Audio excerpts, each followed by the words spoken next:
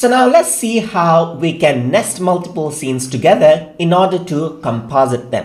So over here you can see that I got one scene with my logo on it, and now what I'm going to do is grab another puppet and create a new scene out of it. So for that I'm going to click on the earth map and click on the new scene button. So a new scene is created, as you can see.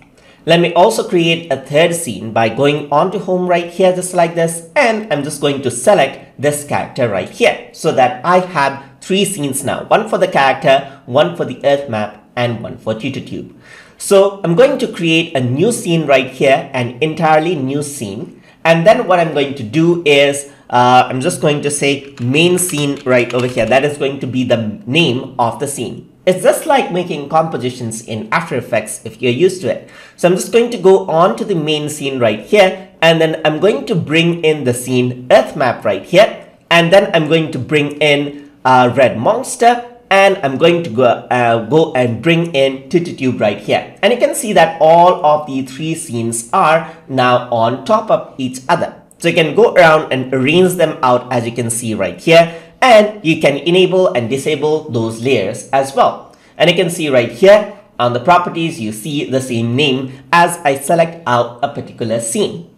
So if I were to go over here just like this and change anything out, let's say for example in TutorTube, I'm going to transform this onto left side, and I'm going to go around, scale this out a bit, and then rotate this out a bit. The changes gets reflected on the main scene just like that, as you can see. So I'm just going to keep the red monster on the top, and I want to rearrange the monster. I can simply go on to the red monster scene right here, and I'm going to let's say for example change the position of the monster onto the side just like that. And once I go up onto the main scene right here, you can see that the changes are reflected just like that.